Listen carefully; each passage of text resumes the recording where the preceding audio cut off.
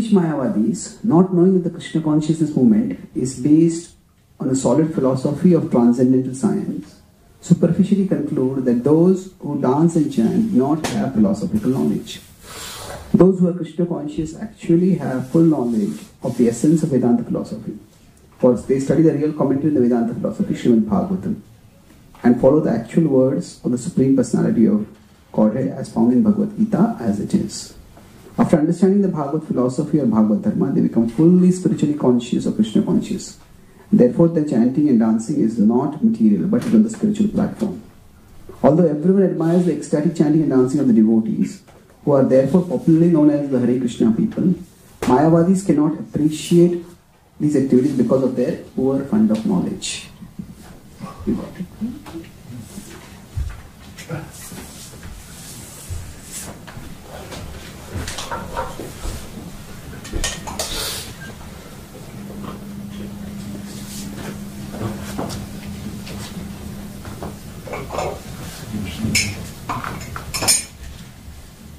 So I'll just be using this tablet as a writing pad to draw and explain some things. Thank you so much.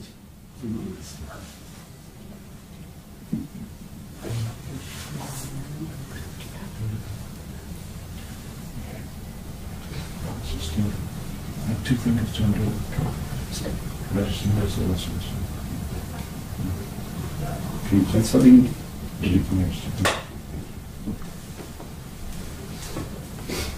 How do you go to the next page? Okay. How do you go to the next page? That's what I'm saying. You just have to. Okay, I'll just delete the whatever. Delete the other and then just make it 3. Yeah.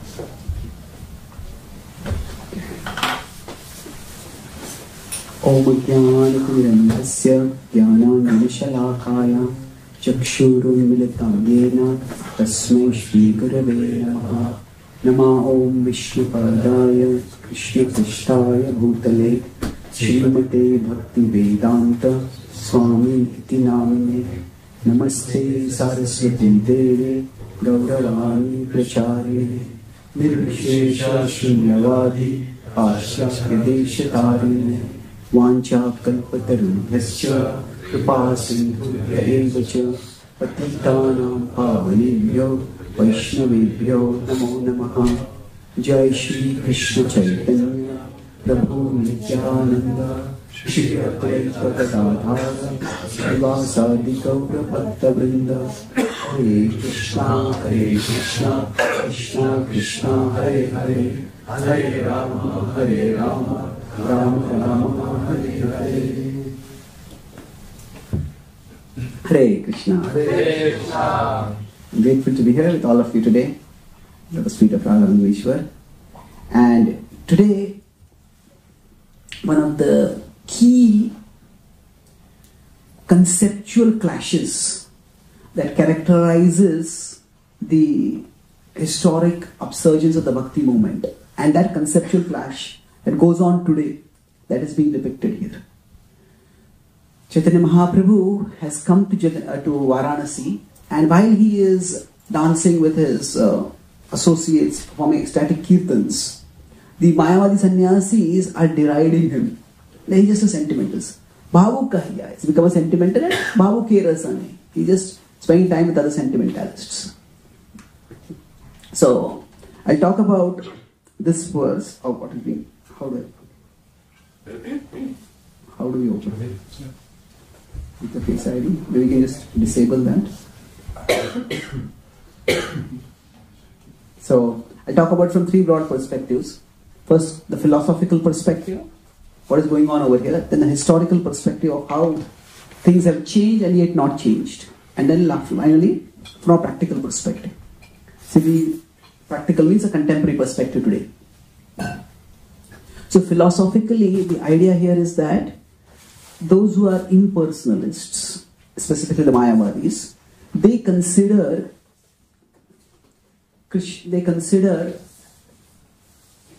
devotees to be less intelligent, devotees to be sentimental. So, Do you have any other app like Evernote or OneNote or something where I can just scroll the page and keep drawing down? I can download it. Okay, no. These are free form is there. Free form. Okay. So basically, from the time of Shankaracharya, who appeared around 7th century, Shankaracharya established that Brahman, or he tried to establish that Brahman is not just the supreme reality, Brahman is the only reality. And Brahma Satya Jagan Mithya. That everything else is false. But he himself soon recognized that for most people, the idea of meditating on a impersonal, qualityless, activityless Brahman is actually extremely difficult. So, they started having the idea that you can practice bhakti and you can worship a form of the Lord. But you worship till you become enlightened enough to then start focusing on the impersonal. So, they gave a subordinate status to the personal manifestation of the divine.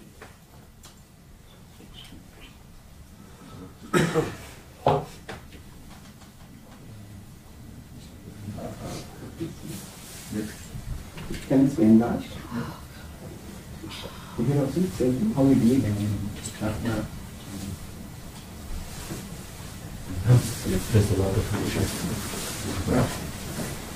You can directly write on that. So You can also directly write on this white canvas and it is called like animation.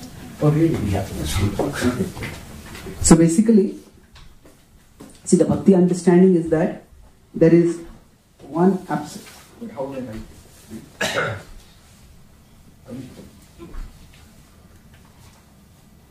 The letters are coming over here. Yeah. We have to remove the letters. Sorry about that. Need the old-fashioned blackboard. It is go to the previous one. I don't want it to be letters. Okay. So this is the one app. Just go to the previous app. You can open the note app just in the file. We don't have to experiment over here somehow. You just get trying and do So we are, the bhakti understanding, which is based on the Vedanta Sutra and the Bhagavatam, is that it's funny. It's one absolute truth, and it has three different aspects.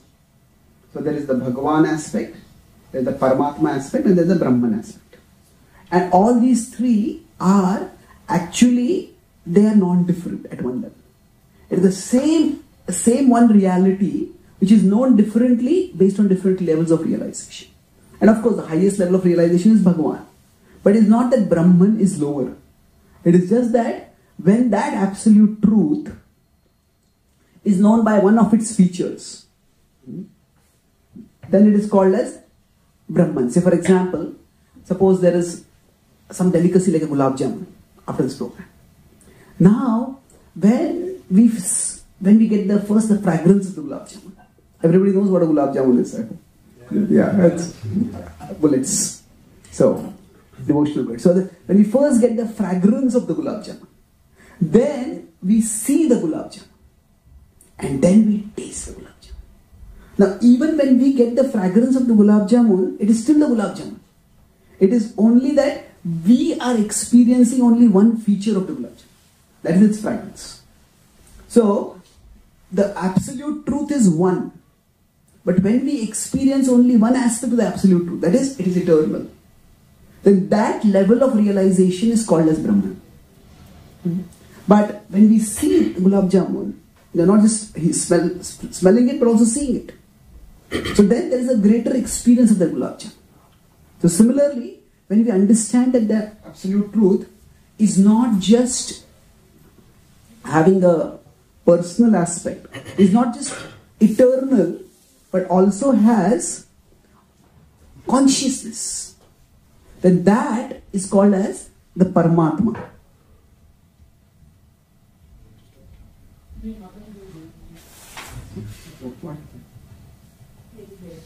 You did something? There's a note app, is there? You can open the Apple Notes. Oh my god. You do so many It's tasks. a rubber function. Note I app. think you can just rub it. Yeah, that one uses that one. This one? Yeah. This one? That's it. That's mistake. Yeah, but bigger, Must be bigger. good function. Sorry about this. Oh god. Isn't there some note app when you can do page after page after page? Okay, sorry. Anyway, so where I'll use this, you can use your imagination. So the same absolute truth, when only its Sat feature, its eternal feature is realized, that is Brahman. And the same absolute truth, its Sat and Chit features, both are realized, that is Paramatma. That's like the same gulab jamun, but when we smell it and see it, that is the same gulab jamun but experienced differently. So, and when we see, smell and taste it, it's like the ultimate reality, we understand that it's eternal, it's conscious, and it is reciprocal. That Sat, Chit and Ananda is filled with joy and gives us joy through loving reciprocations. So that is Bhagavan. So we understand it's one absolute truth with three different features, and each feature realized at a different level of realization. So it is not that Brahman is lower and Bhagavan is higher. It is Brahman and Bhagavan are the same thing, but Brahman is a lower level of realization. It is not that Brahman is lower. I hope the difference is clear. Suppose, just to illustrate this point, say gulab jamun. If suppose when we just smell gulab jamun, we never tasted it, and we give a name for that object. So we call it fragrance. And so then the fragrance and the gulab jamun are the same thing. But at that time, because we have only experienced the fragrance, we call it fragrance. But suppose we see the gulab jamun, then we call it a fragrant sphere. So now it is still the same gulab jamun only, but based on that experience, we have given it a particular name. So, to put it another way, thank you. So there is one absolute truth. Okay, absolute truth. One absolute truth, but based on how much we realize it. So if only the Sat aspect is realized, it's Brahman. If the Sat and Chit are realized, then it is Paramatma. And Sat, Chit and Ananda, all three are realized, then it is Bhagavan. So vadanti tat tattvavita sattvam yad jnanam advayam. Advayam means these three are non-different. So now, philosophically, we have two categories of impersonals. Which are the two categories? Anyone remember the terms, Sanskrit? Two categories of impersonals, not to be level up. Brahmavadis and Mayavadis. So, Brahmavadis are in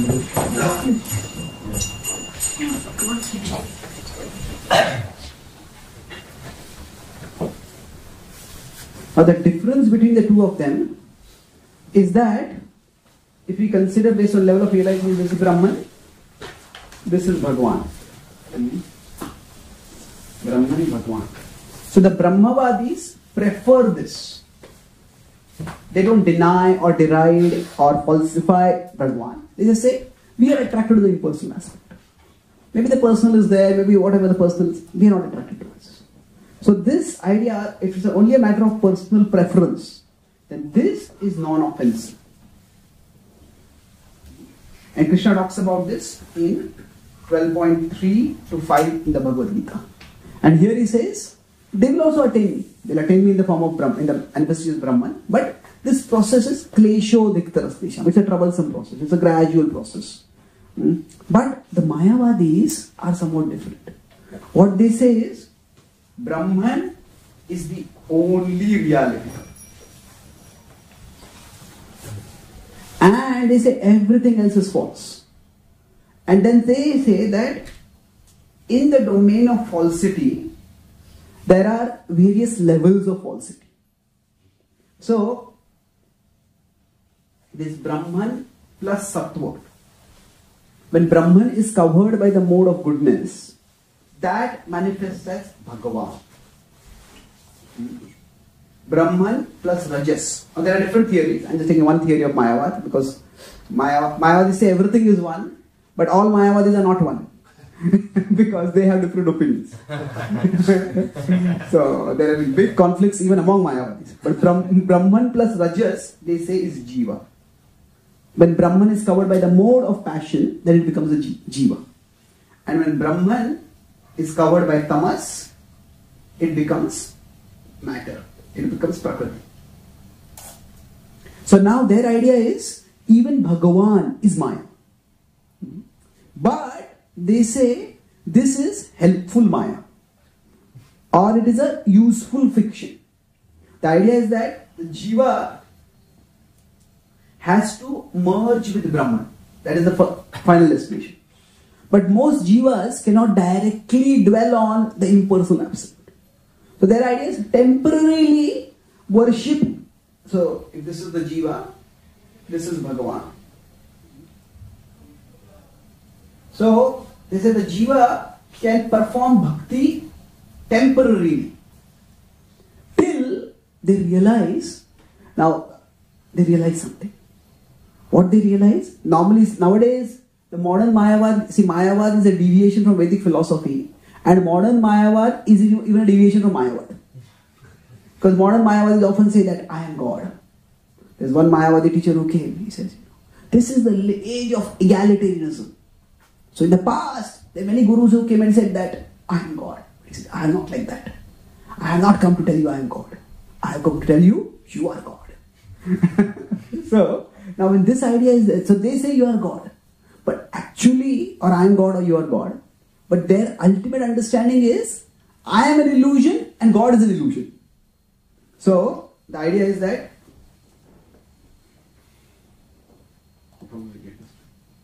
so this is the ultimate reality Brahman. And from that Brahman, there is the Chatakash and Patakash. The small sky and big sky. This is Jiva. This is Bhagavan. And when there is a relationship of bhakti among the two, the result of this will be, eventually, the Jiva will realize that I am false and Bhagavan is false. And all that exists is the stream of consciousness between the two. If this is false, then bhakti is also false.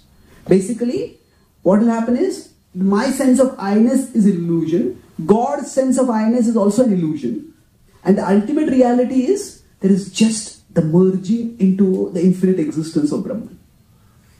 So their idea is that this is required, bhakti is required for, so generally, if we consider this, put it another way, let's understand their idea of liberation. See, normally whenever there's perception, there's a subject. Say for example, I am looking at you. So I am the subject and say you are the object. So you are looking at me, I am looking at you. So the perceiver is the subject, the perceived is the object. And in between is the stream of consciousness. So their idea is that, the subject is false, the object is false.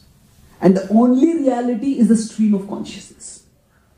And that stream of consciousness is what we are meant to be. We are meant to realize that we are.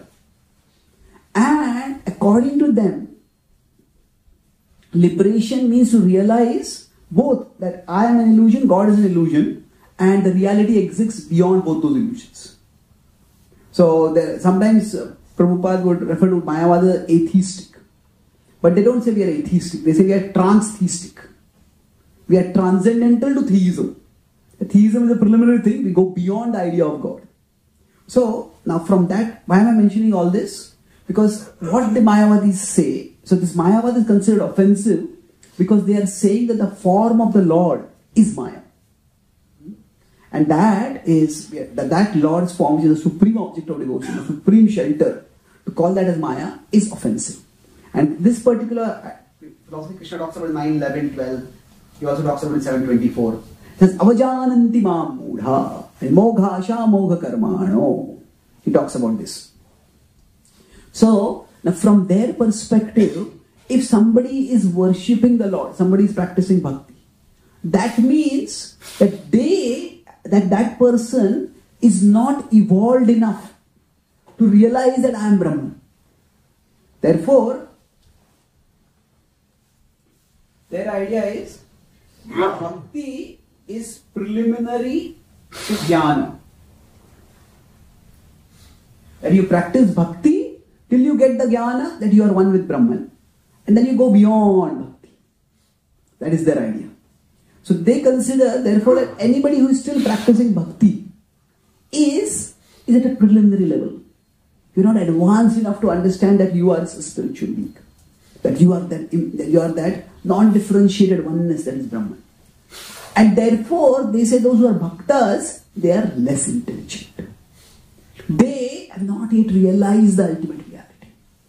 Now, of course, this idea that bhakti is for a lower level of spiritual realization, this itself is open to question. Right? After Shankaracharya came up with his thesis, then Ramacharya right from the beginning has critiqued it. And subsequent acharyas and Vaishnava tradition pointed out that this idea that there is a two-level reality, that there is what he calls Brahman as the Paramarthi, the only reality, and everything else is illusory. This itself is not mentioned in scripture, this two-level categorization of scripture. But this is their idea, and this idea was very widespread. And therefore, they consider that bhakti is for less intelligent people. And generally their understanding is to function in the world, you have to see duality. This is wealth, this is poverty, this is comfort, this is discomfort. So their idea is actual spirituality begins with sannyas. It is only when somebody has renounced the world, then one can start real spirituality. Before that, it's just like a practice run before that. Just practicing for that purpose. And therefore, while common people may be practicing bhakti, they say that's good for them. But a sannyasi practicing bhakti, that they find especially objectionable. That people were doing kirtan over there, bhajan over there, they didn't mind that. But for a sannyasi to do that, you are meant to be renounced. You are meant to, the very fact that you have taken sannyas means you have gone beyond illusion, including the illusion that there is a duality between you and God. And therefore, they say that if you as a sannyasi are doing this, then you are a sentimentalist. So, basically, what the Mayavadis do is that they invert the hierarchy. They say Brahman is the highest and Bhagavan is not even lower. It is illusory just till you go to the Brahman level, to the Bhagavan, to Brahman level rather. So, for them, Brahman is not, as I said, not just the highest reality, the only reality. And then Bhagavan is somewhere here. So like Bhagavan is a step on the ladder. So Bhagavan is here, Jiva is here, and Prakriti is here. So their idea is that the Jiva is attached to Prakriti. So this is detachment. And then to bring about this detachment, the Jiva can attach himself to Bhagavan. And that is Bhakti. But Bhakti is like a stepping stone on the ladder. So if you are here, you come up till here. And once you come up till here, then you go here. And when you go here, just as when one rejects the material world, then you understand it's Maya. Then you understand the Jiva is Maya. Then you understand Bhagavan is Maya. And one enters into the oneness of Brahman. So now this idea, it does not have much philosophy, practically any scriptural basis. But it's a very appealing idea. Particularly to the intellectual mind. Because sometimes the intellectual mind loves to analyze, loves to philosophize. And it likes to go beyond externals. This worship of a form that is external. You have to go beyond it. So now with this is the philosophical understanding of what is going on over here. Now, next part I'll take is historical. Now historically what happened is that initially the Mayavadis taught only pure jnana. But then they realized jnana alone is not appealing to a large number of people. It's very, very few who can just focus on, the only thing to think is that there's nothing to think. The only thing to do is that there's nothing to do. The only thing to desire is that there's nothing to desire. So, that is very difficult, practically impossible, but it's very difficult for most people. So they said, subsequently, so this was, if you say, we start in the 7th century, when Now, of course, Mayavada existed before that also, but Shankaracharya was the person who propagated it quite forcefully across the world. It said Jnana plus Bhakti. And Bhakti is temporarily done. So I put it in bracket because it's an illusion, which you ultimately have to give up. But then they found that Bhakti was becoming more and more widespread. Then they started saying, okay, Bhakti is for less intelligent people, so you practice it right now, but ultimately you go get it. So there is a common slogan over Mayavadis book, Chaitanyera Patha, Shankarera Matha. So Chaitanyera Patha means follow the path of Chaitanya Mahaprabhu. That is chant, chanting, dancing, singing. That's very nice. It's easy, it's joyful. But Shankarera Matha. The purpose is you ultimately get the realization that Shankaracharya taught. That is, you have to go beyond Bhakti, you have to go beyond Bhagavan. You have to merge with Brahman. Now this was quite an insidious idea. So Brahmavadis, they are fine. That's their preference, that's okay. But here it is deriding, it is minimizing and therefore misleading. So historically, as things moved forward, there are two main things that happened. One was that the Bhakti movement started spreading very widely. And the Bhaktas started establishing how Bhakti is also grounded in great philosophy. But basically, the Advaitavad was like the benchmark of intellectuality.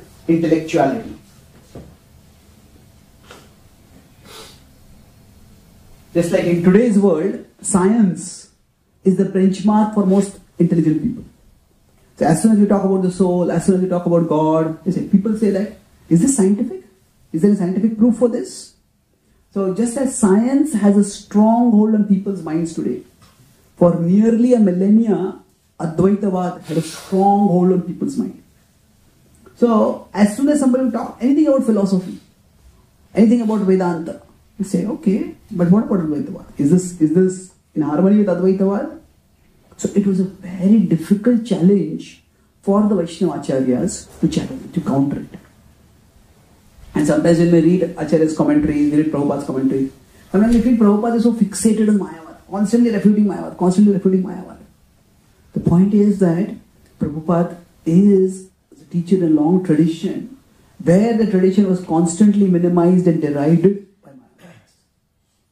Now, in that context, we'll understand now Chaitanya Mahaprabhu's strategy, how he deals with it.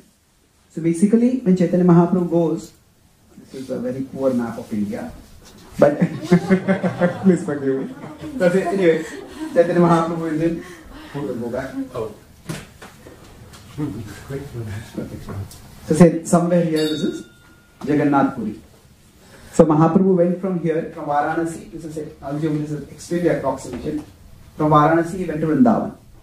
So initially, this happened. He went from Varanasi to Vrindavan, and the Mayavadis were criticizing him. He didn't care for them. He just smiled and walked away from there. He went to Vrindavan. Pahiya Mathura. He went to Mathura, and then he came back. And this time, when he came back to Varanasi, so he went like this, and he came back over here. This is the time when he encountered the Mayavadis. Now, generally, whenever we have to resolve a conflict, or we have to address somebody who has a misconception, if we just start by telling you are wrong, then that raises that person's defense. That raises the person's defenses. And then they're not ready to listen to any argument. So the way Mahaprabhu dealt with the Mayavadis, as we describe in subsequent verses, is very expert.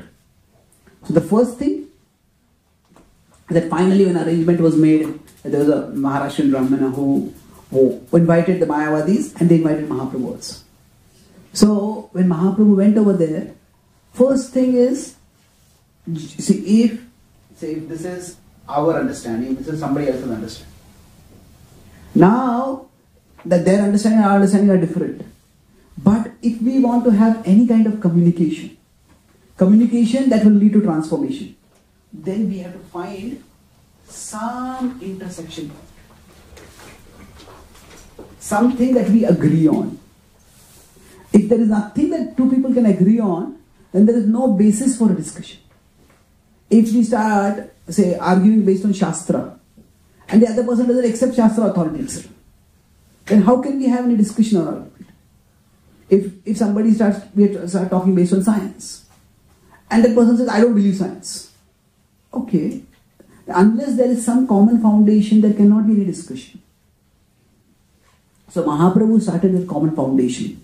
When he came there, he offered his respects to sannyasis, and then he sat down at the place where everyone would wash their feet. And what was Mahaprabhu doing over here? And then, because he was sannyasi, he had the effulgence, and he also manifested the Brahman effulgence. So the Mayavadi sannyasis got attracted to him. And then they said, why are you sitting there? Please come and sit with us. He said, no, actually I am from a lower sampradaya.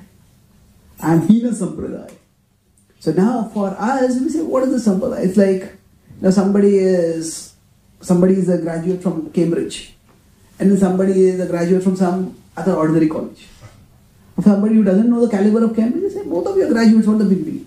But those who are from Cambridge, they say, we are a different tattva. We are a different species. Especially in America, I don't know how much it is, but in America, somebody from Yale or any of the Ivy Leagues, there's an elitist mentality there. So, although Mahaprabhu was also sannyasi, and they were also sannyasis, he says, I am from a Hina sampradaya. And they appreciated his humility. And they said, yeah, but you are a sannyasi. Why are you chanting and dancing like this? And then he said, that actually when I took sannyas, my guru told me that I am a fool. And I cannot do anything except chanting. Therefore, I am following my guru. Now, what is Mahaprabhu doing over here? First thing is, he's again playing into their conception that bhakti is for less intelligent people.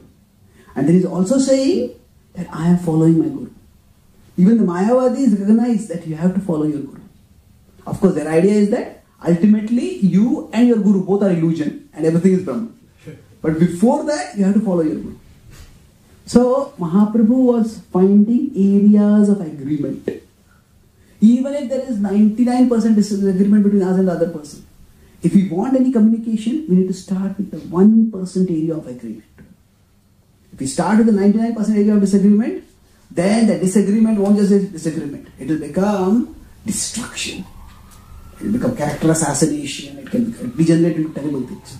So Mahaprabhu started with that agreement. He said, yes, I am not very intelligent. I am a lower sampradaya. My guru said that I have chant.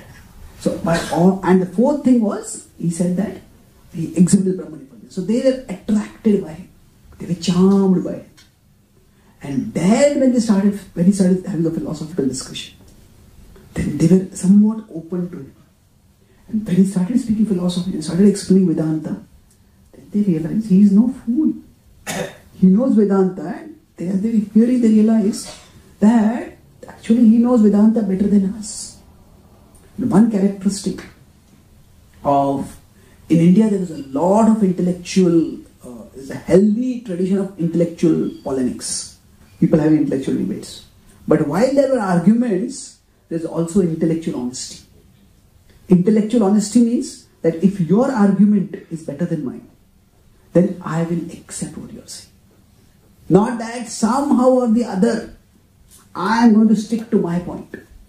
There was an American comedian who said that, I have already made up my mind. Now don't confuse me with the facts. What have you made your mind up on? Isn't it? So, there's intellectual dishonesty where a person just sticks to their view, no matter how thoroughly their view is challenged and falsified. But Prakashananda Saraswati, when he heard Mahaprabhu speak, then he understood what is real Prakash, what is real Ananda, and what is real Saraswati. So he became enlightened. That was the glory of Mahaprabhu. So Mahaprabhu, he transformed, but he did not transform simply by intellectual brilliance. Along with intellectual brilliance, there was relational brilliance. Relational brilliance means that Mahaprabhu, he by his humility and his conduct, he, if not charmed, at least opened their hearts. And this is very important. If there is to be effective or transformative communication, Sometimes we think I just need to have a better argument. Okay? That is important, but it requires another thing. That is relational brilliance. One has to speak in a way that opens people's minds, not shuts their mind down. And then after all that, of course, intellectual brilliance is required. Krishna mentions this in Discipline of Speech in the Bhagavad Gita. In 17.15, he talks about discipline of speech. Anudvega karam vakyam satyam priyahitam chayat. So he says that we need to be sensitive in our speech. And then also we need to be sensible. Both of them are required. This is 17.15, discipline of speech in the Bhagavad Gita. And Mahaprabhu very much exhibits this. So that is the historical part. Now the third part, which I'll conclude, is the contemporary part. So what does this mean in today's world? So basically we are defined, as Prabhupada also writes in the Purport, we are known as the Hare Krishnas, and we go and dance and sing in the streets.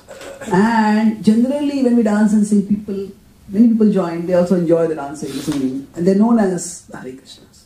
There was some survey done in America about what people think about the Hare Krishnas. And a lot of people were asked, and people gave different replies.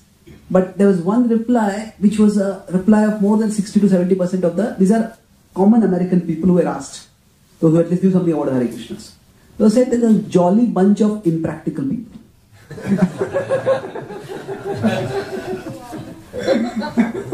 Jolly people, they dance and sing. Just dancing and singing, what has that got to do with our practical life? It's impractical people. Now, is that the perception we want of our movement? Yeah, jolly part is nice, but we don't want to be seen as impractical. So, the Bhakti tradition has many different aspects to it. And while we chant and dance on the streets, we also have a beautiful culture behind it. Not only that, we have a profound philosophy associated with it. And even today, if the only interaction that people have with us is of seeing us chanting and dancing, then they will think, okay, as I said, nice people, but not very practical. So they won't think that we have any wisdom, any insights, any practices that can address the real problems of life. For them, the real problems of life are not birth, old age, disease and death. For them, the real problems of life will be climate change, maybe inequity, maybe poverty, maybe war, maybe discrimination. All those for them are the real problems of life.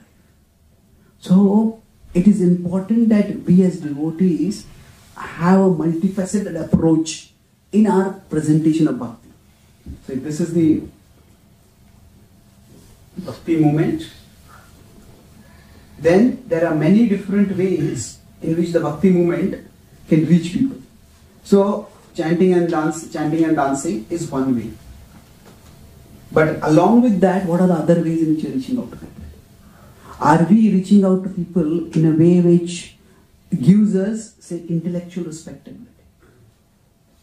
So that could happen by, it's one, of course, Prabhupada wanted that, but Prabhupada also anticipated this. So what happened in India was, when the devotees were doing kirtan in Bengal, some people started throwing money at the devotees.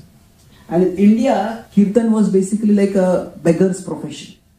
You sing some songs, please people, and people use them charity. When Prabhupada saw that, Prabhupada said, stop Sankirtan. He said, we don't want to be lumped in with beggars. He says that, and we don't have anything against beggars. But they're also parts of Krishna. But we don't want people think that we are that. So he was concerned about public perception. Now, sometimes people say, I don't care what people think about me. I was in America and I saw one student and had this t-shirt emblazoned, I don't care what the world thinks about me. But then they're announcing that to the world. They care that the world knows I don't care about you. So actually we live in we are social beings. Even as devotees, we can't live in an isolated transcendental bubble. So we can't say that I don't care about the world thinks about us. We do care. Otherwise, how will we reach out to people? Now that does not mean that we change our core principles just because the world doesn't approve them. But if there are some avoidable misconceptions or avoidable preconceptions then we need to take the endeavor to avoid them. So, if we consider people's perceptions of us, so should we care for people's perceptions? Yes, we should be mindful. But this is, yes, don't make the mind full of people's perceptions. That is not the only thing we think of that. So yes, some things which we do people may not like at all. But that doesn't mean we can stop chanting or we can stop worshipping the deities. No, but if some things are preconceptions or misconceptions that are coming and we can avoid them, then there's nothing wrong with that. To be aware of it and to do something to avoid it. So Prabhupada complemented book distribution, Sankirtan with book distribution. So our books, they are well written, they have philosophy, and when people see those books, okay, these people are not just some impractical people, just some religious nuts. You see. And similarly, in our classes, in our interaction with people, if people see that, okay, these people are intelligent. So the chanting and dancing may well be the first impression, and that may well be the first and positive impression. So again, the same thing that happened in Mahaprabhu's times, that happens today also. Broadly, we can say society can be divided into two broad parts. There is what can be called as class, and there is mass. So mass outreach which Mahaprabhu did was just go around India, chant and dance, and inspire everyone to chant and dance. He had a magnetic personality by which what he could do was extraordinary. But along with that, Mahaprabhu also had a class outreach. If you see, in one sense, Mahaprabhu went to South India. But after he left South India, well, there is not much of a legacy of Gaudiya Vaishnavism there. He went to North India. And Prakashananda Saraswati was transformed. But what happened after that? Well, again, Mayavadis came and Mayavadis started controlling. Prabhupada said that Varanasi is like the Vrindavan of the Mayavadis. That is the headquarters. That is where all Mayavadis are. But where did Mahaprabhu leave a lasting legacy? Where there was class outreach following his mass outreach. Mahaprabhu spent time with the Goswamis. He instructed Rupa Goswami, he instructed Sanatana Goswami. And they carried on the legacy. In Vrindavan, the legacy continued. Then we have, apart from that, we also have Mahaprabhu's conversation with Ramanand Rai. And Jagannath Puri, there is a lot of literature that is written. So in Odia, in Orissa in India, in Bengal in India, in Vrindavan in India. These three places, Gaudiya Vaishnavism is still an active force. And that is because Mahaprabhu created a class legacy.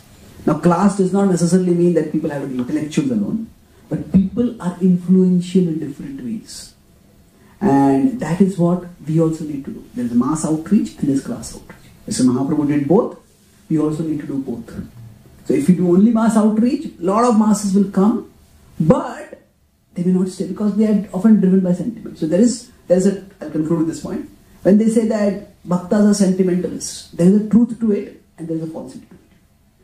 I'll explain that, how that works. That if we consider bhakti and sentimentality. So, at one level, is it sentimental people who are attracted to bhakti? Yes. It does attract sentimentalists. Bhakti does attract people who are sentimentalists, who may not be attracted to philosophy. However, no, because bhakti attracts philosophers also. Those are non-sentimental. I'm not using the word unsentimental, because even devotees have sentiments, but they are not driven or controlled by sentiments. So it is true that is bhakti for the less intelligent people? Yes, bhakti is for the less intelligent people. But is bhakti only for the less intelligent people? No. Bhakti is for everyone. Bhakti is the summit of enlightenment. It is the highest realization of the absolute truth. And people need to be able to see that. That okay, yeah, common people chant and dance and sing, and that's wonderful. In India especially and all over the world, there's a resurgence of devotional music. In India, India is well known in the world for Bollywood, and the Bollywood has music. But actually, the second biggest YouTube channel in India is a channel of bhakti music, and it is bigger than some of the biggest Bollywood houses also. So Bollywood music channels also, and it is, I think, among the top 50 YouTube channels in the entire world. And significantly, in these top 50 channels, there are 7 Christian music channels, and there are 2 Islamic. Islam doesn't have so much music, but there are. So the point is that religious music, religious singing, this is something which attracts a lot of people, and we as a movement have the resources to tap that potential, and we are doing that. However, most of these people who hear religious music, they'll hear religious music for some time, and after that they'll turn off and then start hearing sensual music. Yeah, this is entertaining, that is also entertaining. This is stimulating, that is also stimulating. There's not much difference. So, if we want to go beyond sentimentalism, if we want to go beyond bhakti, just makes me feel good. Yes, bhakti makes us feel good, but bhakti also makes us become good. It transforms us. For that, we need to complement the sentimental with the philosophical. And people who are thoughtful, people who are reflective, people who are intelligent, they also need to see that in the devotee community, there are intelligent people, there are philosophical people, there are people who engage with mainstream social issues, and they can address those social issues in a responsible way. I was here for 1 month now. In this last maximum time I spent in UK till now, and I was talking to this devotee that I understand the history of our movement here. So UK is the place where our movement in the Western world has got the maximum mainstream acceptance. In India, ISKCON is a very respected brand now.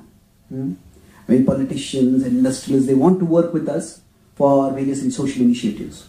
Apart from that, in the rest of the world, it has not happened so much. But in UK, it has happened remarkably. And one of the reasons is that devotees here have invested time in connecting with the mainstream. Not just chanting and dancing, but maybe going to mainstream initiatives. Devotees are invited, say, there's a general Hindu festival. So we go and speak over there. And we don't just preach Krishna consciousness over there. We talk values which make sense to the audience, to the politicians, to everyone else. And then, yeah, this person makes sense. What this person speaks is actually sensible. And Shruti Prabhu was here. I was talking with him. He says, I asked him, when you go to the parliament or something, we're asked to speak, what do you speak at that? So he says that if I'm asked to speak on Diwali, he says Diwali is a festival of gratitude. One of the points he said that, And we are grateful to our country because it has given us the religious freedom by which we can practice our tradition, our religion, our bhakti. Now this is something which a general British person can also appreciate. Okay, you have your tradition and you can practice it over here. So we have to find out ways in which not every interaction with everyone has to be a direct preaching interaction. That can also happen, but that may take time.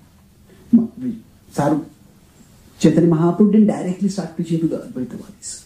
First, he established a relationship. And that relationship was based on shared concerns, points of agreement. So for a politician or for any mainstream forum, they're not really concerned with our religion, but they're concerned with the mainstream concerns. So if we talk in their language, we speak things which make sense to them, then we build bridges. So this is, you could say, not outreach, but pre-outreach.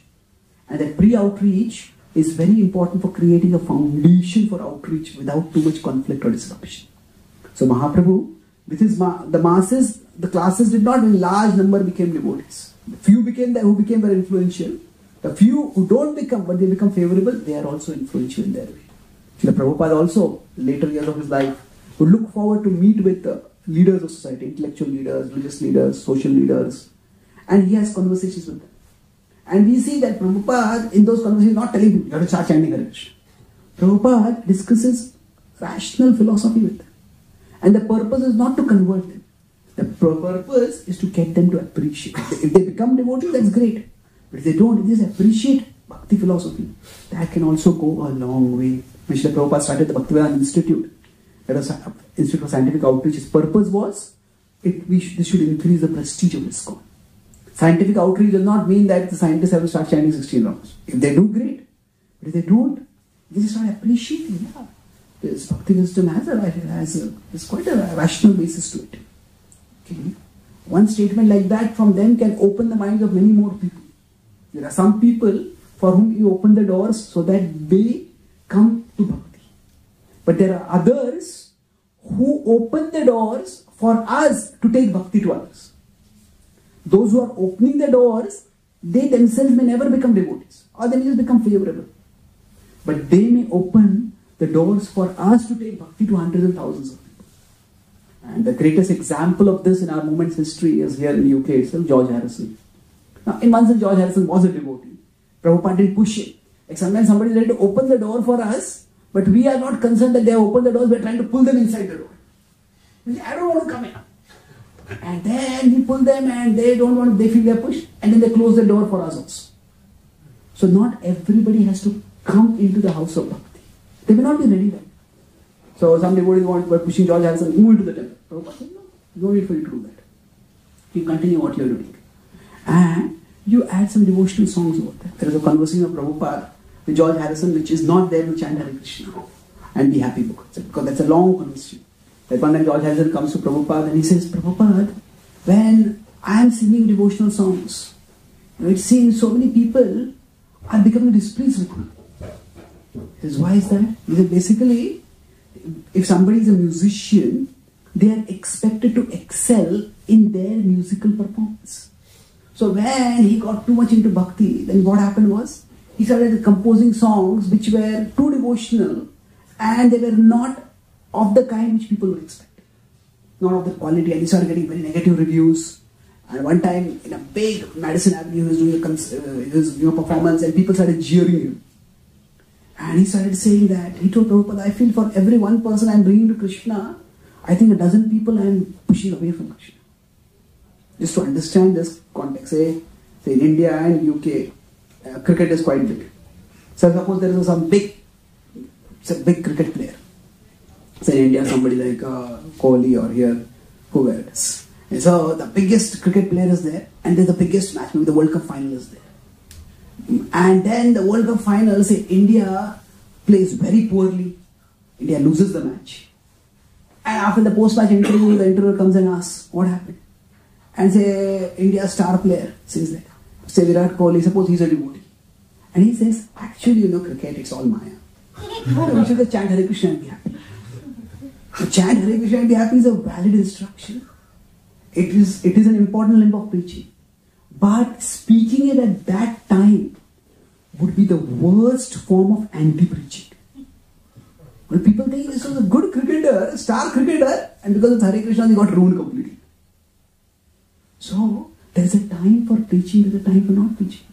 So, Prabhupada told George Harrison, he says, you do what is required. You compose songs which will, basically, I'm paraphrasing what Prabhupada said. Prabhupada said, you compose songs which will bring people to Krishna. Then what he started doing was, he started composing some ordinary songs, what we might call mundane songs, and in between he would bring some bhakti themes. And then soon he became popular. And people started saying, oh, George Harrison has come out of this Hare Krishna cult. There is a phase, and thank God he has come out of the phase. So if you read his interview in Chant Hare Krishna and be happy, you'll see that he has devotional understanding, and he called himself like a closeted devotee, concealed devotee.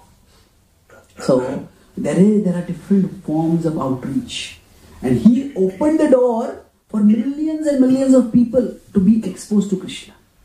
And because Prabhupada didn't pull him into the door, what happened was he was able to reach to more and more people. We were able to reach to more and more people through him. So that is the dynamic of class outreach. It's not so much about pulling those who are in the class, but also getting them to open the door so that they can help us to reach various people. So I'll summarize. I spoke 3 main points. First was the philosophical perspective, that the Mayavadis, the Brahmavadis simply say at Brahman that the personal aspects are there, but the personal is not what we prefer, the impersonal is what we prefer. Now the Vaishnava understanding, which is based on scripture, is that the personal and impersonal are both aspects of the same absolute truth. Like the same gulab jamun, experienced at the level of smell or sight or taste. Like they're the same absolute truth experienced at the level of eternity or eternity and cognizance, and ecstasy. That's Brahman, Paramatma, Bhagavan. But the Mayavadis, what they say, at the level of Mayavadis, they say Brahman is not only highest reality, it is the only reality. And Maya, and even Bhagavan, Jagat, Jiva, all of these are Maya, which need to be transcended. The Bhagavan is just a useful fiction, which needs to be transcended. And this is offensive. And they think that anybody who is worshipping Bhagavan is a sentimental person, less intelligent person. And that was the conception that they were having when they lectured with Mahaprabhu. Then I discussed the second part of the historical aspect. That I explained how as Bhakti became more and more influential, the Mayavadis also tried to recognize it is not just sentiment, there are philosophers also practicing it. And Mahaprabhu, we talked about how Mahaprabhu, when he was reaching out, he started with the point of sort of commonality. He didn't say just you are wrong and you are offenders. There is no incident of Mahaprabhu telling a Mayavadi you are offensive. He respected them as sannyasis, put himself in a humble position. He reinforced their conception that maybe this person is intelligent, that's why he's practicing bhakti, he's following this guru. He's so attractive, so effulgent. So he endeared himself by his behavioral brilliance. And then when his intellectual brilliance came, that just knocked them out completely. So outreach is not just about intellectually convincing others, it is also about opening the hearts of others. And the last part we talked about the contemporary part. The content. So here I discussed how if people see us only as chanting and dancing on the streets, then they will think that we are less like, what a jolly bunch of impractical people. So we need to be able to present ourselves in multiple ways. Just as Mahaprabhu had mass outreach and class outreach. So we also need class outreach. And class outreach, that is what led to the lasting legacy of Mahaprabhu's mission. And so class outreach may not be very widespread, it may not reach to a lot of people, and it may not transform a lot of people entirely. There are some people, for most outreach means we open the door for people to come to Krishna. But class outreach may mean we just stay connected with people who are ready to open the door for us to take Krishna to others. And that is what has been historically done in UK during Prabhupada's times, to George Harrison, and even now. And that's how we have not just significant outreach, but also a significantly favorable environment for outreach. And that is also a success of outreach. Thank you very much. Hare Krishna. Hare Krishna. Are there any questions or comments? Yes, please. Thank you, Chaitanya Charan, for a very fascinating lecture. Hare Krishna. I've, on the point of philosophy, Vaishnava philosophy, me and the devotee was discussing recently, and I thought you might be the best person to answer in a very succinct way. You know, there's these different, within Vaishnavism there's Vishtadvaita of Ramanuja, Dvaita of Madhvacharya, and Dvaita of Nimbaka, and Shuddha Without, I mean, that could be a whole seminar in itself, but could you help me to understand in a succinct way the difference between these different philosophies, the different Vaishnava philosophies, if it's possible in the time we have? If not, yeah, it's difficult, but it's a bit technical. So I'll put it in a little bit in a historical context, rather than going to technicalities. I'll put it in historical context and then a little bit technicality I'll talk about it. See, like I said, in general, if a person has a particular misconception, it's not immediately possible to change their conception completely. It is generally gradual. So the idea is that we consider the pendulum of philosophy, that there was historically Advaitavad that started from the 7th century. Now it was so influential that everything is one. Brahman is the ultimate reality. Now Advaita also came because Buddhism had spread very widely, and Shankaracharya used Advaitavad to bring everybody under the Vedic fold. A large part of India back under the Vedic fold. And in many ways, Shankaracharya's Brahman was very similar to Buddhism's Shunya. So basically he brought people from the outside the Vedic fold to the Vedic fold. Now after that, you could say the pendulum swung this way. Now here, when the pendulum came, this is Vishishta Advaita. So Vishishta Advaita. So that is the idea that everything is one, but there's a difference also. Advaita is there, but Vishishta, qualified oneness. So his idea is, so the defining metaphor of Shankaracharya, not the many metaphors, but one of the defining metaphors was that it's like the sky exists everywhere, Brahman exists everywhere. And sometimes the sky, you can call it sky, the air, whatever it is, it's put in a pot. A small pot, there's a big pot. So now if you want to break a pot, get a small pot and hit it against a big pot. So eventually the collision is big enough, not only the small pot will break, even the big pot will break. So they say, first when you hit the small pot against the big pot, the small pot breaks. And then eventually the big pot also breaks. So the idea is that small pot is Jiva, the big pot is Brahman, is Bhagwan. So when you practice Bhakti, the Jiva's sense of I-ness dissolves. And then eventually, that's like the small pot breaks. And then the sense that there is Bhagwan, that also dissolves. And then all that exists is the sky everywhere. Or you can say air or whatever you want to say, ether. The Kama in Sanskrit is translated differently in English. So that is the defining metaphor.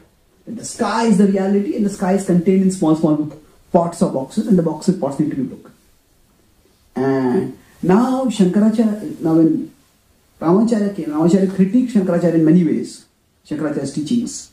But so the defining metaphor of Vishishta Advaitavad is the body and the soul. That they say, in one sense, the body and the soul are the same. Because the body and soul are a composite unit when functioning in the world. We may say, I am the soul, but I cannot function without the body. I need the body for functioning in the world. So, the body and the soul are one as a unit, but there is a difference also. And they also agree that the soul is the ultimate reality. So like that, their idea is that there is the material world, there is the Jiva. So the Jiva and the Prakriti, both of them are like the body of the Supreme Lord, who is the soul. But their understanding is this exists eternally. So it's basically, oneness is there, but there is a difference. That is qualified. Now, if from there the pendulum went right to, there's something I need to do in this way. Sorry? White and screen is not. Okay, anyway, the pendulum goes this way to the other side. You can't see us.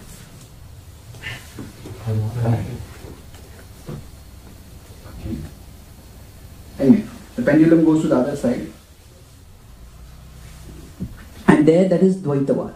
The Dvaitavad, Shankara, Madhacharya came and said, there is no oneness at all. There are three basic categories of existence. That 30th chapter talks about nature, the enjoy, and consciousness. Basically, then Ishvara, Jiva, and Prakriti. So Shankaracharya talks about Panchama Bheda. Sorry, Madhacharya talks about Panchama Bheda, the 5 differences. So he said that Ishvara and Jiva are different, Ishvara and Prakriti are different, Jiva and Prakriti are different, Jiva and Jiva are also different, and then Prakriti and Prakriti is also different. So he said there is no such idea of oneness at all. It's all Dvaita, there is duality. So Madhacharya's teachings come very close to, according to something, because what is in the Western philosophy is called substance dualism. There are different substances that exist, and they exist eternally. So in his idea, liberation means that the matter is also eternal, but the soul becomes disentangled from matter. So that was the pendulum going to the other side completely. Now after that, there is a Shuddha Advaita and Vishishta, and then we have Achinta Bheda. So basically Achinta Bheda brought the pendulum back to the middle. And in many ways, our philosophy, Gaudiya philosophy, is actually very close to the Sri Vaishnava philosophy. Although officially Mahaprabhu took initiation from the Advaita Sampradaya, but theologically and philosophically both, we are much closer to Vishishta Advaitavad than to Dvaitavad. So the pendulum is here, it comes here, it goes there, then it comes back here. then it's at a more stable level. Just get the pendulum from here, then because of the past momentum, it won't be stable over there. It goes from here to here, it goes here, and it comes back.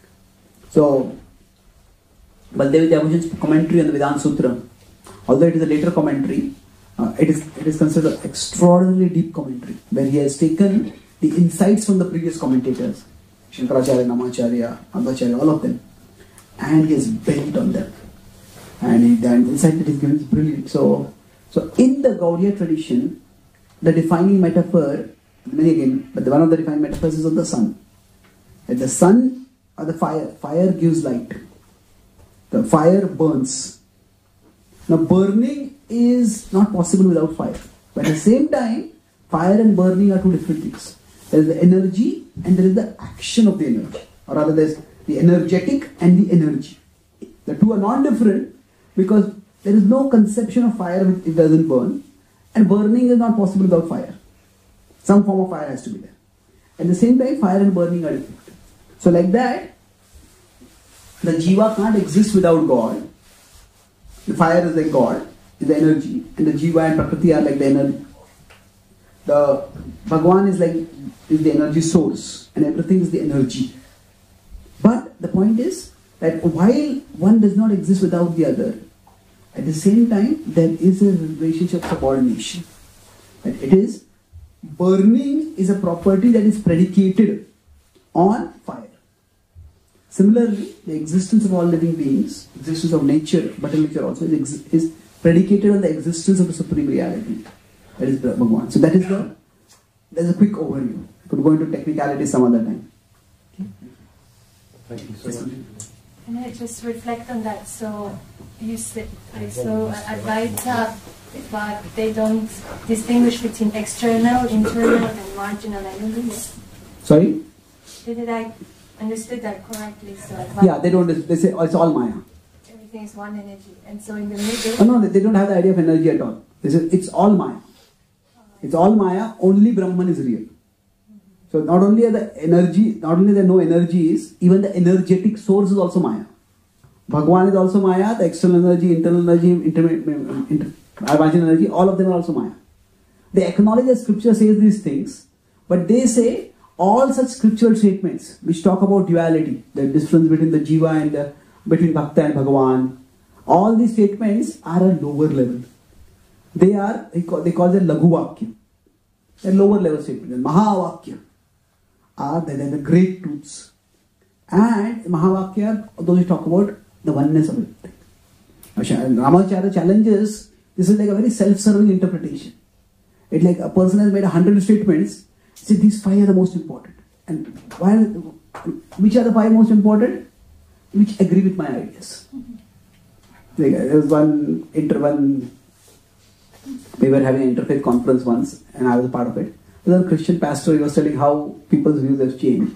He was on a radio show, and then one person who came on the radio show says, I'm a Christian. I don't go to any church, but I'm a Christian. So this pastor said, I respectfully asked him, is there any reason why you don't go to any church? He says, I haven't yet found a church that agrees with my philosophy.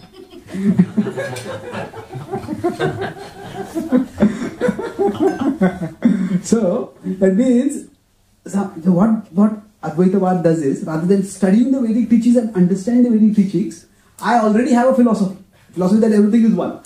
And I find from the scripture those statements which say only that, and say this is the higher reality, everything else is lower reality. That's why Prabhupada said that kind of interpretation is not Bhagavad Gita as it is. It is Bhagavad Gita as you want it to be. Okay, thank you.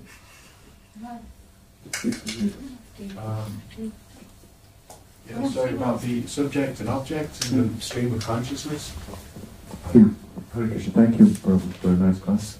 The subject and object and the stream of consciousness between, but how can the stream of consciousness be conscious if it would just be like light and sound and so forth between? That's the mystery. Basically their idea is that the stream of consciousness is the only reality. That is also the Buddhistic idea. The Buddhists also, they say that the self is Maya. They have something called Anattavada. But if the self is illusion, then who is actually perceiving? You know, that it's just perception. That it's perception is meaningless without a perceiver. That's one of the arguments of the Vaishnava Acharyas also, that if the sense of self is lost in liberation, then who is liberated? If I don't even exist as a self, then what is the point of saying I am liberated? There's no I. So that is a serious philosophical problem. But their idea is that Brahman is simply existence. And just a stream of consciousness that exists forever, that pervades all of existence. So their idea is that all perception and all object of perception, all are illusion. And this is the stream of perception is the only reality. So that is, it doesn't make much sense in terms of empirical experience at all. Not in empirical experience, logically it doesn't make sense. And scripturally also, there's a lot of verses which contradict that idea. Any other questions? Yes.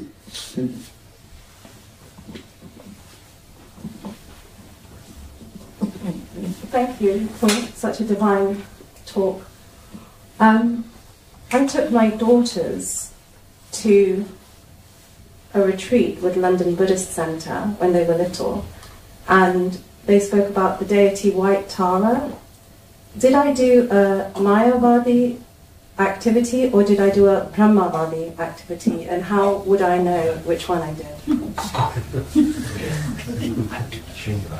Say, if you take our children to some kind of Buddhist program, how do you know that is Mayavadi or Brahmavadi? So in general, one doesn't have to worry too much about it. Because see, there are many people who may be affiliated with Mayavadi organization.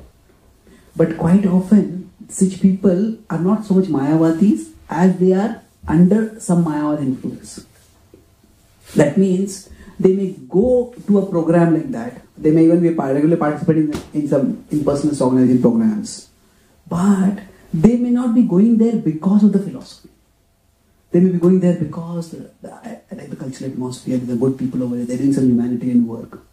So when people come to philosophy, when people come to a spiritual path, it is not many people come because of the philosophy.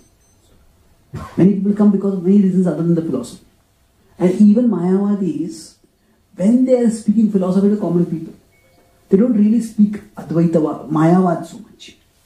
They speak some basic philosophy, we can feel, especially with respect to Buddhism.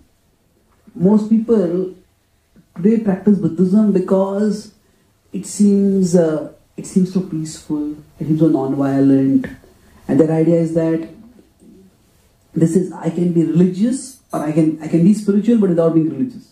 Because there's no new concept of God over there so much. So it's more like people want to come to Sattva-guna. And most people who join such organizations like this, they are going there for the experience of Sattva rather than the experience of Advaita. Because they don't even know what is Advaita or Shunya. They just want to feel peaceful. And many of these monasteries or their ashrams or their retreats, they do give people a sense of peace. So we don't have to bother too much about that. Unless a person is downright preaching Mayavad directly. It is Mayavad Bhashya Shunile. It is when Mayavadis start preaching Mayavad, that's the problem. But otherwise, at a functional level, sometimes we go to some social get together, and maybe our relative, friend, acquaintance, they belong to some Mayavadi organization. Unless they are preaching Mayavad, it's not a very harmful effect. When Prabhupada had this, when Prabhupada went to America, he was staying at the Mishra Yoga Studio.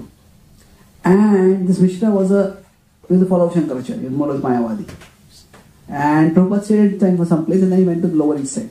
Many years later when ISKCON had been well established, this Mishra came to meet Prabhupada. And Prabhupada had lunch with him and they had a long discussion and they chatted. And then Giriraj Maharaj, he was serving Prabhupada at that time, he asked Prabhupada, I thought he was a Mayavadi. And Prabhupada said, philosophically, we argue like anything, but culturally, we are friends. So, Prabhupada was not affected by the Mayavad. So that's why we don't have to consider Mayavad to be like a more malignant version of COVID. Just touch, it's not like that. Now, you see, Mahaprabhu was also respectful to Mayavadis. He offered respect to them. So it is only when Mayavadis start preaching Mayavad, that means they are specifically start deriding the form of the Lord. You see, the Lord form of the Lord is Maya and you have to go beyond that. Then there can be problem. But otherwise, that is just one experience which they had. And mostly for them it was the experience of Sattva, which may open their mind to something higher, something spiritual. Okay? Thank you. One last question. Hare Krishna Prabhu. Spellbound. I don't know if I sort of grasped everything. Mine is pragmatic. So if you come down on the slide, I want to talk about the communication. So further down. Down or up? No, up for you. Yeah. Okay, show me up. Okay. Yeah, that's the bit. So I'm talking Achar is Prachar. So I'd like you, it's nice that you, this is the first time I'm seeing somebody talking about relational intelligence and intellectual intelligence, and when you're giving a talk, I think that's quite effective. Can you talk a little bit more about it so that we can be effective preachers? How we can connect the audience, some more tips if you can give about this. Okay, so how can we be more effective in our outreach? Well, sometimes we think that the people have some misconception and I have to correct that misconception. And that is what outreach is about. It is true, but that is not the only thing that outreach is about. Because we may think this is a misconception and you have to remove that. But people are not like computers. Like you have some wrong data, you just delete the data and put some new data over there. Even when people have opinions, people have conceptions, they form bonds with those conceptions and opinions. And for them to unbond themselves, to instill themselves, it takes time. So, to put it another way, it's like, say, suppose somebody is on one tower or one peak. And say, so this is the Bhakti tower. And say this is some other tower. It could be the impersonal tower. It could be the tower of worship of Devatas, Devata worship. It could be some other religion. It could be even science, rationality. I'm saying the tower means they have been practicing that. They are well established in that in some way or the other. So now, if we are to connect with them, sometimes we think all that we need to do is just destroy this tower. Prove how impersonal is wrong. But if we just destroy this tower, all that will happen is, if they are here, they'll just fall down. Or if they don't want to, they want that tower to be destroyed, we will just end up destroying our relationship with them. And then they will go away from us. And this is what happens. That many people think that we are just fanatical people. That we think we are the only right and everybody else is wrong. That's not true. Our understanding is, even Devata worship has validity. Even impersonalism has validity. But it's just that it is not the highest. So what we need to do is, if they are on one tower and we are on another tower, the first thing we need to do is build a bridge. So that person who is here, that person starts exploring over here. And we are here. So we build a bridge to get the person across. Now, how do we build the bridge? By starting with commonalities. Say, if somebody has come from India and they say, oh, I worship this Baba, or I follow this organization, I worship this, or I do that. Or somebody has come from India background, not necessarily from India, then, okay, it's good that you're spiritual. Not many people are so spiritually inclined today. And it's good that, we also have this spiritual atmosphere, we also have systematic classes and education. We have beautiful kirtans. Please come and join. So basically what we do is, we don't have to start by criticizing their misconceptions. We start by appreciating what is spiritual on them. And just fan their spirituality. Now by this what will happen is, eventually as they experience Krishna more and more, when they experience Krishna, they will be attracted more and more to Krishna. Sometimes we think it is my responsibility to remove people's misconceptions. No. And Prabhupada was once asked, how did he spread Krishna consciousness all over the world? Prabhupada said, Krishna is all attractive. I just presented him, he attracted everybody. So that means we need to give people just experience of Krishna. There are many kinds of experiences. It could be a intellectual experience when some devotees are giving good classes. It could be kirtan experience, darshan experience. For many people, seva experience. Prasadam, of course. Seva experience. Some people, nowadays many people like to do some good work. I want to give back to society. I want to be a volunteer. I want to be a part of something bigger than myself. So if somebody does, if you say you are doing food for life or something like that, somebody comes along and serves over there, they say, hey, these are nice people. They don't be challenging their Mayavad, but they get good experience. And when they get good experience, what is happening is they are just walking on this road. And eventually, when they have come to here, then that is the time you can break this bridge. That means that is the time when they have developed sufficient faith in us, then their faith in something else can be challenged. Now, if we, before we building the bridge only start challenging their faith, they will stay where they are, or they will go further away from us.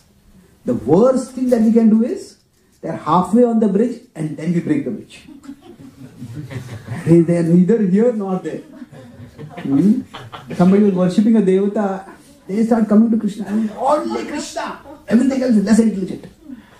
And then they become confused. This religion business seems to be very confusing. Different people get different things. Better let me forget this religion business, I'll become atheistic. And we have ended up doing a disservice to them.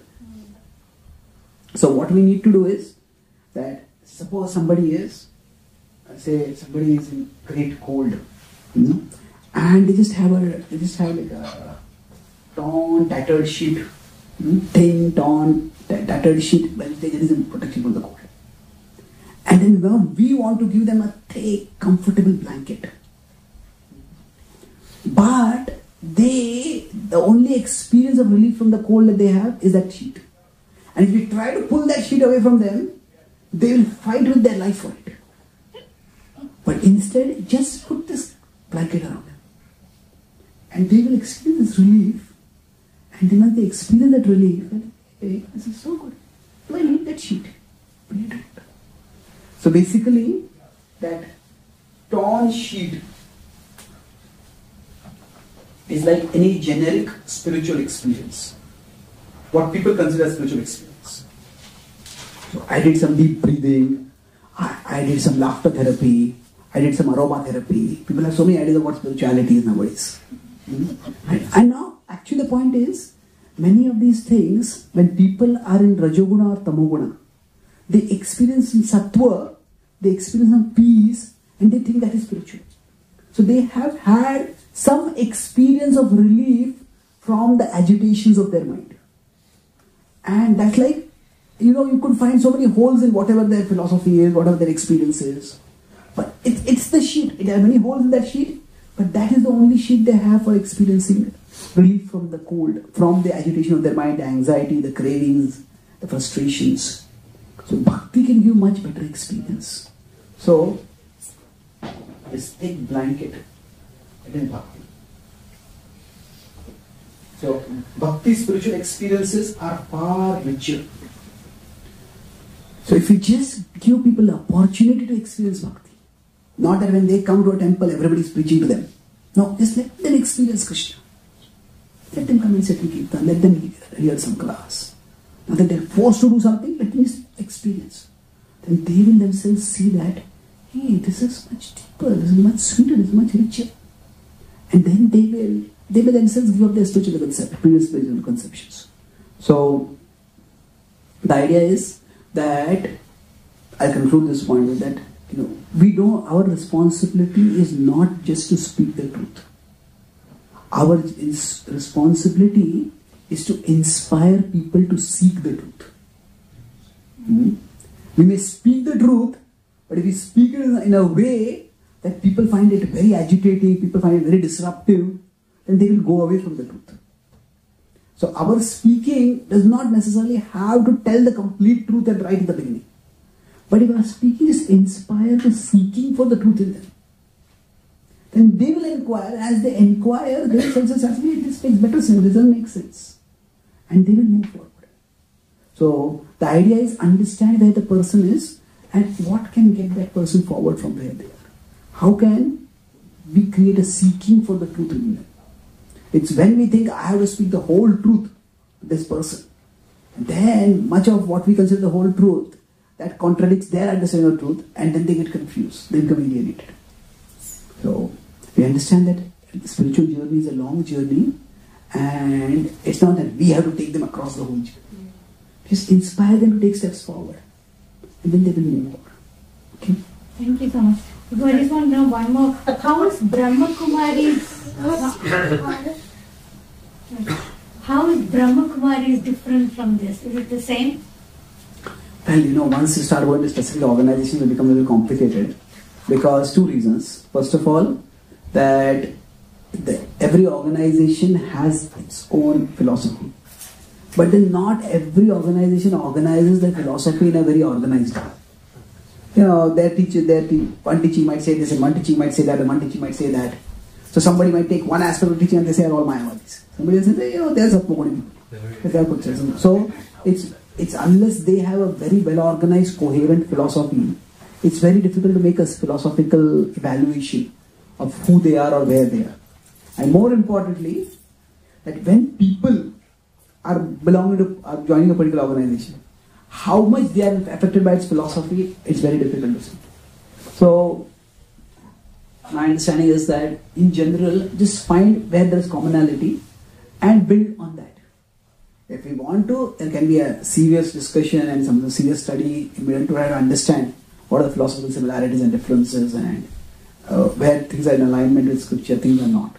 But in general, it becomes very volatile and polarizing when you start taking specific organizations and start making summary judgments about them in a very blanket way. So thank you very much. Chaitanya Charan ki Jai, Prabhupada ki Jai, Gaur Bhaktivinoda ki Jai, Gaur Preman. Chaitanya Charan ki Jai.